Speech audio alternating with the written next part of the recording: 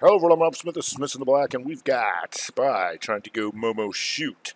So Momo Shoot means you're a 2 down for 1, right? And they tried to rally and then failed. So anybody's still holding the bag, still looking to try and take these guys out to make this an outside bar of all this stuff.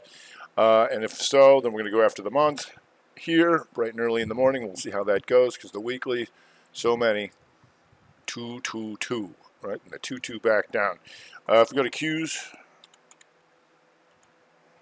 still 2, 2 down and getting real close to this thing. And let's go at 60 here.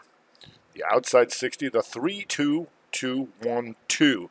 Try and finish off this 3. And if so, we're going after here. All right, Momo shoots. A lot of things looking the same after that activity we had, because the SPY also at that 60 here. The 3, 2, 2, 1, 2. And now we can go down and finish these guys off. So we'll see if we can do that in the morning. Dow Jones Diamonds here, very similar and coming back down. So they're all looking kind of the same, which is going to happen when you have that period of volatility like we did today. Small cappers. There we go. That was a 2, 2, 2. That was a little trickier, but we'll see. In the morning, we got Bumble. Should be gapping up here after earnings this afternoon. So we'll see what that thing wants to kind of do. And SFIX getting pounded into some new lows. So we'll see how those guys go. Obviously, we had some action in energy today, XLE. So the question is, a lot of these things, how are you going to get out of this daily range tomorrow, right? Probably not. If you go to crude itself, you got a big range in there. So they triangled them out pretty hard. They did rally back. It just now you got potential mother bar issues on here depending on what happens. If anything, you had Chevron still hanging near the highs with HFC and the refiners going towards the highs, so they held.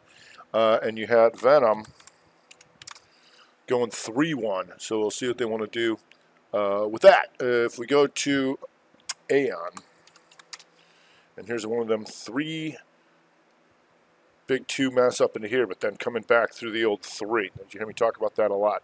So, and if that works on the month, you get your 1 bar rev strat downside. So we'll see how that goes. And if we go to BTU, and BTU green on the month, inside week, be aware of that. But we'll see. You got an inside day, and this thing can move around an arch here. Also an inside day. We'll see how that goes.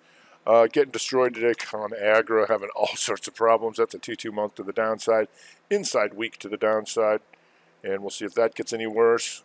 They also came after XLP here, and there's your 2-2 weaker, and if so, we're going after that month here, right?